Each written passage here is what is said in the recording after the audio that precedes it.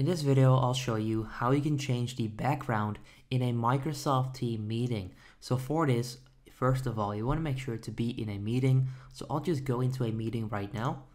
Now, when you're here, all you need to do is find the toolbar, which is this right here with all the different icons.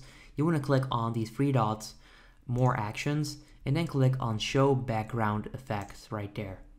You can then choose a different image right here. So you can choose any of these, and then all you need to do is click on apply, and there you go.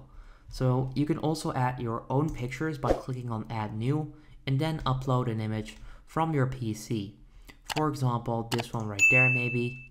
Let's see if that's actually pretty decent or not. Probably not, because it's just a random picture. Okay, I did that wrong. I didn't click on preview, and it's probably not the correct size. But right here, you can actually change the background. So click on apply or preview if you want to check it out first. But that's how you can change. Oh yeah, there it is. Okay, so it will appear right there. But that's how you can change your background in a Microsoft Teams meeting.